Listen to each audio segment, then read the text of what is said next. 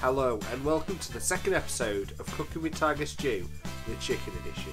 This week's recipe is something a little special for all the family to enjoy. It's my roast chicken with lemon and lemon thyme butter, and it is absolutely mwah. Let's crack on and get those ingredients.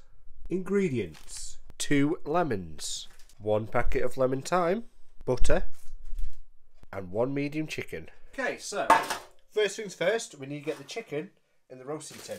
Chicken's in the tin. We need to start thinking about making the butter. So with the butter, what we want to do is use half of it.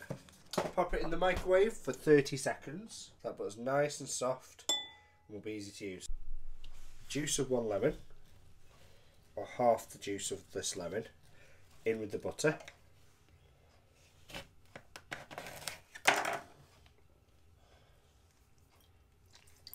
What I will say is, leave a little bit of life left in it. Don't squeeze everything out, because we don't need too much in the butter. Now for the lemon thyme, that smells absolutely beautiful. Just going to start to get a clump of that and start to cut that in there.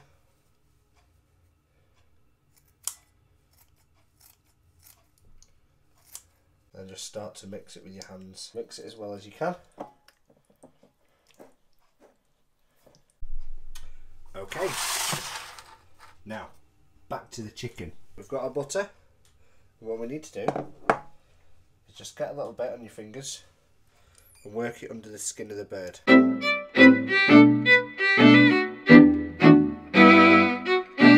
Get some on the outside of the bird as well. So that lemon that you've got plenty of life in and plenty of juice, we're going to put that in the bird to cook. So what will happen is, when it's cooking, it will release that vapour and aroma and add it to the pan. We're going to put 1 piece of lemon there. Just give it a little squeeze. Just get the juices flowing. There we go. And again, you can put a little bit of lemon juice over the bird. And just put the other pieces in there as well. Just want to cover the base of the bird. So you want about 50 mils in there, and that's enough water to cover the base so it doesn't burn. Start putting a little bit of veg in, because that can cook at the same time with the bird and just adds plenty of flavour to your vegetables. Okay, so all the veg is in the pan. It is ready to go in. So what we need to do now is get some foil and cover it.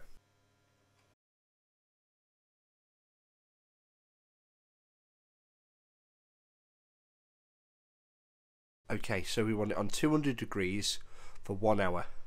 And then after the hour, we're going to remove the foil and cook it for a further 30 to 40 minutes. Okay, so the foil is off, and that is looking beautiful, but we need to brown it and cook it a little bit further. So back in the oven we go,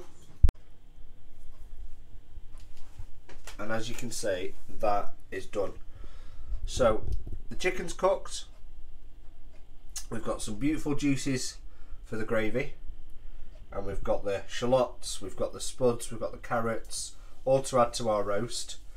Now the potatoes this time just need a little bit of browning off, so I'm just going to put them, I think, in a pan. Now it's time to make that gravy. Okay, so the chicken is out. Now look at the juices we're left with. So break down an OXO cube into a jug, and now we're going to add the juices straight into the mixture. Okay, so we've mixed the OXO cube with the juices of the bird. What we're now going to do is add a little bit of flour and some oil just to thicken the gravy up. And I tell you what, it smells absolutely fantastic. We've added 1 tablespoon of flour. We've added some vegetable oil, probably about 1 to 2 tablespoons, just to thicken it up, and it's thickening very nicely. Now look how easy that is cutting through. It's absolutely beautiful. So the chicken is moist, flavoursome.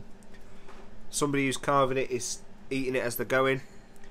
Just look at that. Beautiful. There we have it.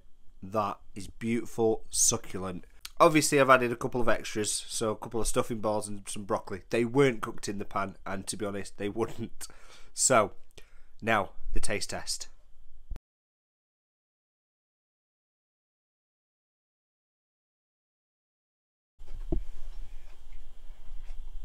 So that chicken was absolutely gorgeous. It was succulent. it was beautiful. It had flavour, had depth to the meat as well. When splitting the bird, it was just absolutely fantastic, as literally the meat just fell off the bone. The gravy that it makes is very different in concept to normal gravy, so it's quite sweet, still has that flavour, still has that depth, but it was absolutely gorgeous. So cooking the vegetables in there, like I say, it's like having a meal in a pan.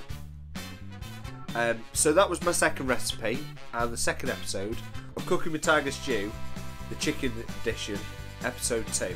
So I hope you enjoyed it. I've enjoyed cooking it and sharing that recipe with you. So please do try it.